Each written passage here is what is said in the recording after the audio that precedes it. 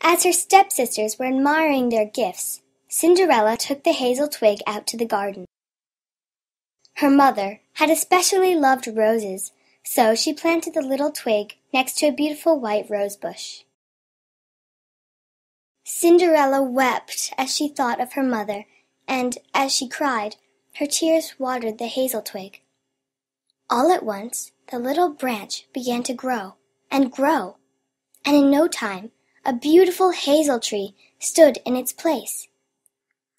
A white bird flew onto its branches and sang a tune so lovely and sweet it eased the sadness in Cinderella's heart. She brought the white bird bits of stale bread every day when she went out to tend the gardens, and every day it sang for her and ate the bread out of her hand. Time passed, and Cinderella became accustomed to her hard labor, almost forgetting that once she too had been a fine young lady with handsome clothes and a soft bed to sleep in. Now it happened that one day her stepsisters were especially demanding. The king was to give a grand ball for the prince's birthday, and all the eligible young ladies of the kingdom were invited. "Cinderella, where is my fan? Where are my blue shoes? Are my best petticoats clean? Fix my hair! Fetch my fan! Hurry, run! You are too lazy for words."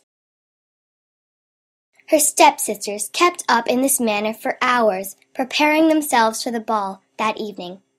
Cinderella patiently did everything they asked. Then she ran downstairs and begged her stepmother to allow her to attend the ball too. "What? You? A dirty kitchen wench? You would be laughed out of the hall." But Cinderella persisted in asking, until finally her stepmother grabbed a bowl of lentils from the table and angrily tossed them into the ashes of the fireplace. "If you can put all those lentils back into the bowl in 2 hours, you may go to the ball." Knowing the task was hopeless, Cinderella despaired. But then the white bird from the hazel tree flew in the open window. "Oh, sweet bird," said Cinderella, "if only you could help me. There are so many lentils in the ashes, and I need to pick them all out in 2 hours' time, so I can go to the ball."